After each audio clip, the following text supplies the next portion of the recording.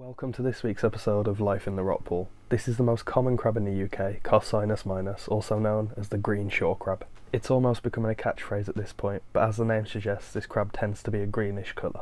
If we look at the underbelly, we can tell this crab is a male by the triangular abdominal flap. If this were a female, the flap would be rounder. If you ever see a female green shore crab with an orange blob on it, there's no need to worry, this is just a female with eggs, and put it straight back. The crab's body can grow up to 9 centimetres in length, and they like to live at up to 70 metres depth. They're not picky eaters, they'll eat literally anything they can fit in their mouths. Seaweed, worms, dead crabs and fish, literally anything. Even though they're native to Britain, they've been listed as one of the 100 most invasive species in the world, being found in Australia, South Africa and on the west coasts of America. In these parts of the world they've even created cookbooks dedicated to the green shore crab. This is to encourage people to go out and catch, kill and cook the animal, so that hopefully their populations decrease and it benefits their native crabs. Even though in the UK it's become a staple of the Rockpool and we love it, in other countries it's causing lots of damage to their ecosystems. That's it for this episode of Life in the Rockpool. As usual, you can catch me here every second Wednesday at 6 PM.